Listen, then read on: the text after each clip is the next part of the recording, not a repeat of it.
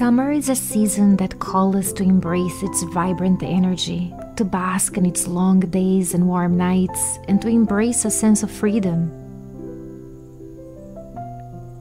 It's a time that many eagerly anticipate, dreaming of adventures, gatherings, and the simple joys of life. For me, summers have always been a time for adventure. The open road, the thrill of new projects, and the solace found in nature was always anticipated all year long.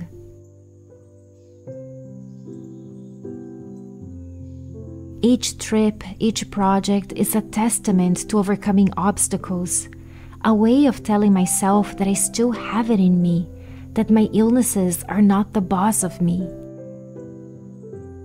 But this summer has been different. The pain has gotten to a whole new level. It's not just a hurdle to overcome, it's a wall that seems to grow taller with each passing day. Driving long distances has become impossible, and those spontaneous escapes into nature, the ones I lived for, have become rare.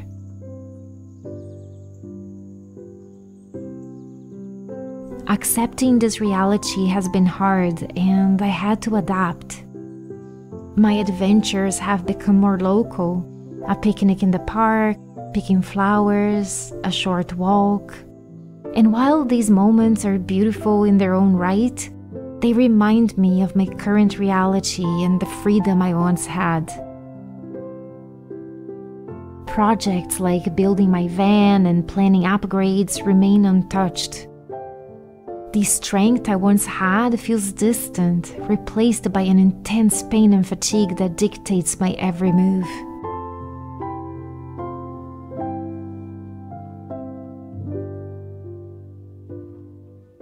Well, summer is officially here. It is so hot right now, you guys. Even though it's overcast, and I thought, okay, this will be the perfect day to do a picnic. It's not gonna have like the harsh sun. It's not gonna be too hot.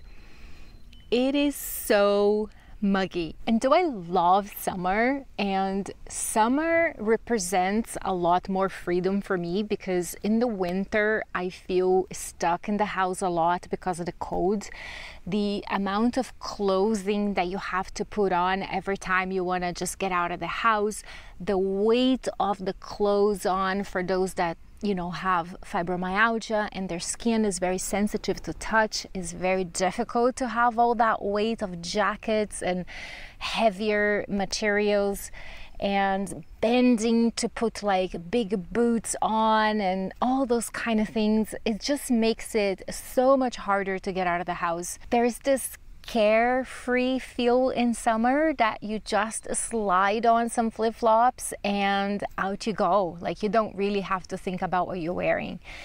But sometimes it can get a little bit too much. Summer can bring a lot of like storms, and the difference and the changing pressure of storms can be very painful if you have fibromyalgia. I don't know if you can hear that, but that was thunder. No wonder why I woke up in so much pain today. I almost didn't come here because I woke up with a horrible migraine, and I felt I pulled something on my back while I slept, and I could barely move. And I had planned this picnic the day before. I had invited my son to come fishing because he really enjoys fishing. He's just fishing over there. And when I woke up this morning, I'm like, it's not happening. This is not happening.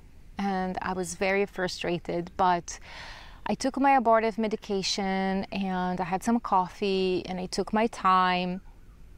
I used my heating pad, and then I started to feel better. So here we are having our picnic and enjoying a little read in the park, but we might get rained on. We'll see. Let's see how long this is gonna last. The other thing about summer is, because summers here in Canada are so short and the winters are so long, I feel that pressure to enjoy every second of it. And when you have limited energy and when you really have to manage what your body can do, summer can be a little bit overwhelming, because you know that if you don't do the things that you want to do that are summer related during a 3-month period, it's going to be gone, and it's going to be gone for like 9 months. And so there is this urgency to try to fit in all the picnics that you can, all the swimmings that you can, all the camping that you can. And when you have limited energy, that can be exhausting, and together with the summer storms, that can be a recipe for flares. And then the worst thing you want is to be in one flare after the other in the summer, because you want to enjoy the summer.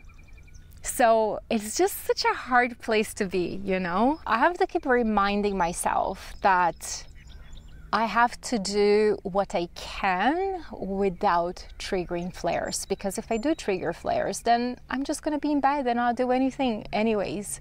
So I might as well try to pack less things into the summer and enjoy what I do and not end up in a flare than to try to pack too much, if you know what I mean. The other thing that I've been trying to get to do a little bit more over the summer is to read more. I don't know what it is, but summer just has that laid back, relaxed feeling. There's nothing like lying on a picnic blanket, reading a book, eating watermelon. So I've kind of got back at reading again, because after I had my concussion in 2018, I had a really hard time reading. I just could not concentrate. I would get headaches. I would have a really hard time comprehending what the meaning of the paragraph was that I was reading. I had to read it multiple times over and over again, and it was just frustrating. And so I just ended up consuming a lot more video form of entertainment, because it was just a lot easier for me. I have always been a lot more of a visual learner, so for me absorbing information is a lot easier in video form. But I do miss reading. There is just something special about reading, because it's a slower pace and you can put it down and pick up again, and there's so much more detail in reading than there is when we're watching a video or a movie. So I picked up those reads for the summer. The Way of the Hermit, and it's actually someone who, I think he's a Scotsman, yeah, from Scotland. But he lived in the wilderness of Canada. Oh my goodness, the thunder. I don't know if you can hear it. He lived in the wilderness, like I think like the Northwest Territories or Yukon or something like that. I haven't read the book yet, but I just read like the information. It just sounds like a great summer read, because I love wilderness and I love nature, and so I think that would fit right into the summer. And the next one is a little bit of poetry, because I have been exploring a little bit more of a reflective tone to my videos, especially in the intros. And a lot of people seem to have enjoyed that. And now and then I write a little bit of poetry here and there, and I have posted on my community page and on Instagram, and people do seem to like it. So I'm kind of experimenting a little bit with it. I've never studied literature. I never studied English. English is not even my first language. And so I feel that by reading some poetry, I'm learning a little bit about structure and use of words. So I've been looking up words and synonyms and thesaurus and all that kind of fun stuff. And yeah, let me know what you guys think of this more reflective, poetic kind of side to my vlogs. I think it makes it for a nice little introduction. So yeah, let me know what you think. So my plan for the summer is To do low-key activities like picnics, like this picnic was super simple. I literally just sliced some watermelon, grabbed some hummus, some berries, some olives, and that was it. Like super easy to put it together, no preparation. I don't have a cooler. I just put it all in a little picnic basket, brought it here, and just put the emphasis on enjoying nature. My son is fishing. I'm enjoying the sounds of nature. I'm enjoying my book. And I think that's going to be the focus for me during the summer. Like simple, enjoyable things.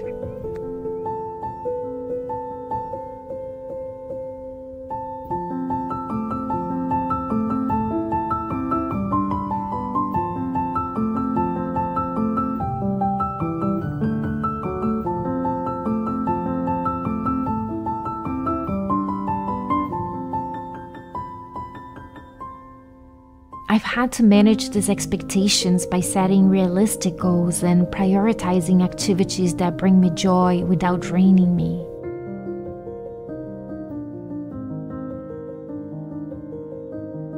Sometimes it's about finding value in quieter, more restful moments, but it's still a loss, and with that comes grieving. Grieving for the freedom I once had, being able to do whatever my mind imagined without restrictions. But also grieving the future I imagined for myself, what I could have achieved without those chains weighing me down. I've grappled with frustration. It's hard not to. When your body refuses to cooperate and your spirit feels caged, it is incredibly disheartening. I've had to make peace with this new reality, accepting that my strength is not what it used to be and that my ambitions need to be reconsidered.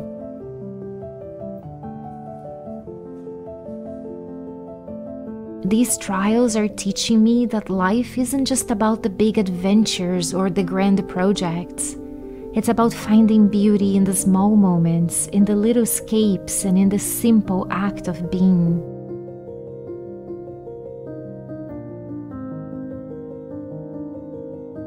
Sometimes I feel I'm not the smartest student and I have to keep doing the lessons over and over again. But that's okay. Slowly I'm learning to find joy in the smaller scale of things, to appreciate the walks, the picnics, and the stillness. And though the summer has been a struggle, it's also been a lesson in resilience and adaptability. It has given me a chance to practice mindfulness and intentionality, being fully present in the moments I have, no matter how small they may seem.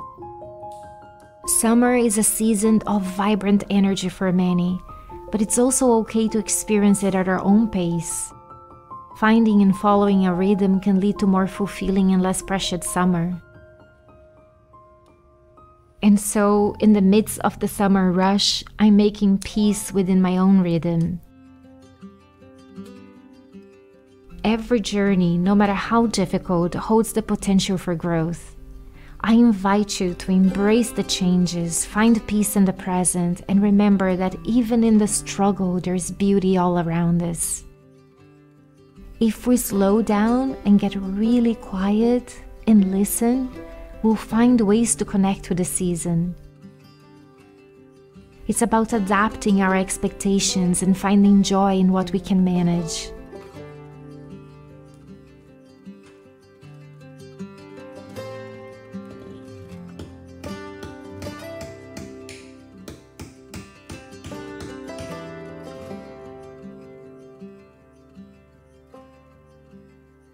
Embracing summer with a chronic illness, it's about finding joy in the small, manageable slices of life.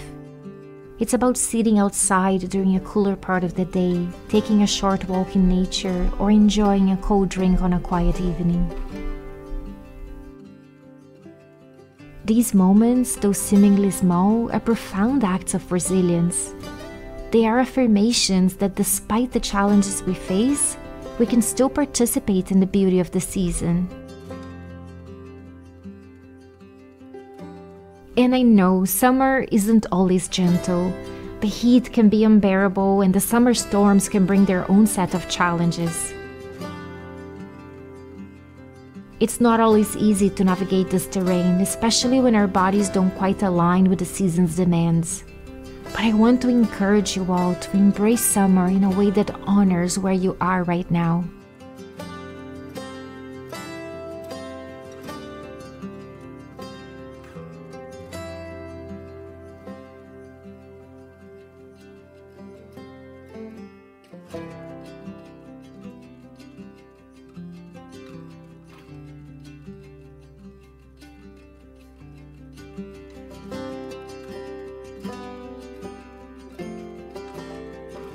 Living with chronic illness means constantly adapting, finding ways to cope with a forever changing landscape. But it's also about hope, believing that after every storm there is a chance for new beginnings.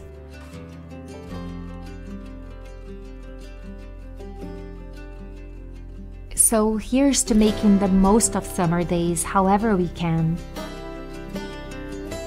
To embracing the light and the shadows, and to finding our own kind of magic in every moment.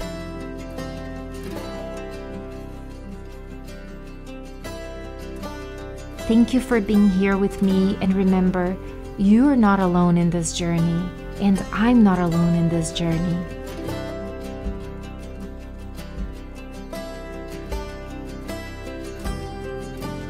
I wanted to take a moment to say I really appreciate you. I really do, and I hope you're doing well. Until next time, take care.